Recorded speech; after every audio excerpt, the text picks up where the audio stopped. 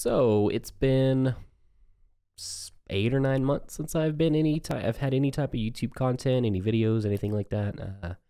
So it's been a while. There's been a lot going on.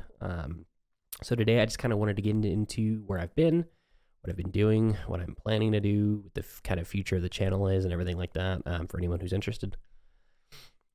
So to kind of get into it, so for those of you who are unaware, my full-time job, I am a teacher.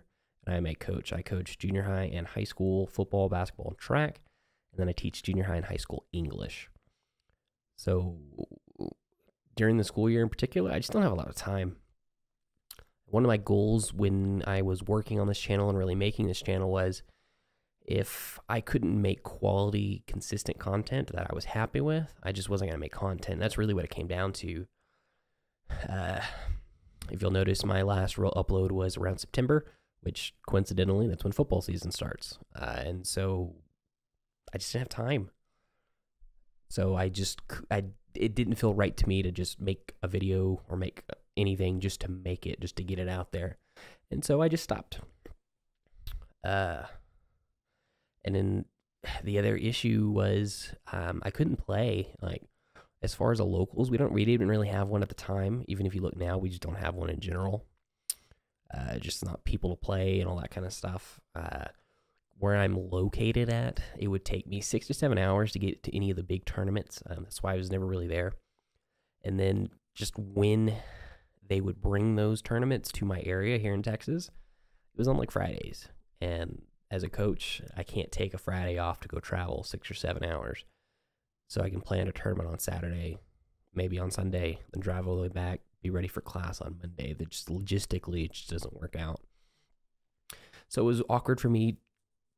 I felt weird making content about what the current meta is, what's going on in the game right now, when really I didn't have that much of a outlook or input into it because I couldn't experience it.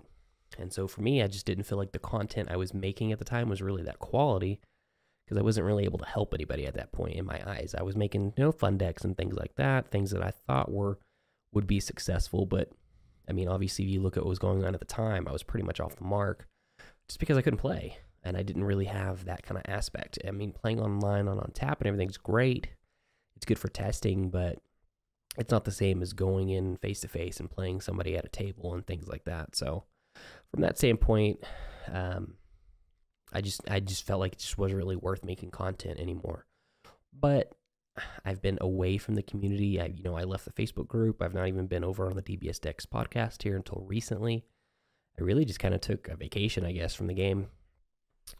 But here more recently, I've been getting more involved. I've been here in these last couple weeks over on the podcast, like we talked about, and I'm kind of getting that, that fire, that passion for the game again. I've missed it. I've missed the community. I missed making content. I missed making videos, doing all that kind of stuff, having discussions in the groups and seeing all the new cards as they came out and all that kind of really cool, fun stuff. So here we are. Now, I don't know that I will get and dive headfirst again into making content, because I can't commit to it past the fall. If everything goes back to normal, then there we are. I just won't have the time again, but I would like to start kind of getting back into it. So I'm kind of reaching out for anyone that happens to see this. What stuff would you be interested in content-wise seeing? I'm still getting acclimated back into the game, learning what's modern, what's current, what's meta, all that kind of stuff, what's good. It's kind of an interesting time frame because there's not really a meta per se, just because there's no tournaments. And that's just not here in the country. That's across the world, really. So I think it's kind of an interesting time to get back into the game and kind of get my feet wet. It's kind of wild that here we're going to have set 10 being released. The games came all the way this far. I remember when people said it wouldn't even make it like a year, make it out of 2 years, and now we're running on 4 years.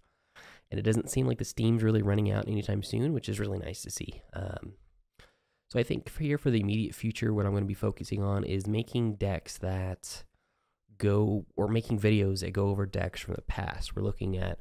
We'll start with like set 1. We'll look at like blue crit Vegeta, mono green, hand destruction Broly, tricolored Ginyu, and just kind of work our way up the sets, kind of catching up. Really well, I'll just kind of get acclimated into what the current game is and everything like that, and then we'll kind of take it from there and see how it goes. But anyway, guys, that is it, and we will see y'all next time.